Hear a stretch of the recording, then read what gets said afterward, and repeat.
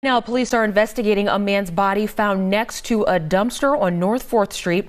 Police were at the scene all morning investigating, and NBC4's Delaney Ruth is live with what we know about the situation. Hey, Delaney.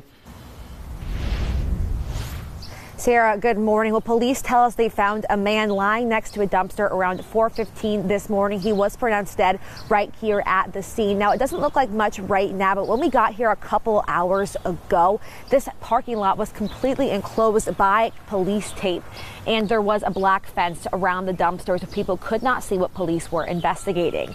Now, officers responded to a call about a body found in the 900 block of North 4th around 4:15 this morning. When they arrived, police say they found a man with a gunshot wound to the head, and it's right here on the corner of East 3rd and North 4th Street. He was pronounced dead around 4:30 this morning here at the scene. Investigators were here throughout the morning, with the last few leaving just a couple of minutes ago. And police say this investigation will not impact the businesses near the dumpster, since there's a parking lot in the front for the customers. Now, of course, as we continue to learn more information about what happened here, we'll be sure to let you know on air and online.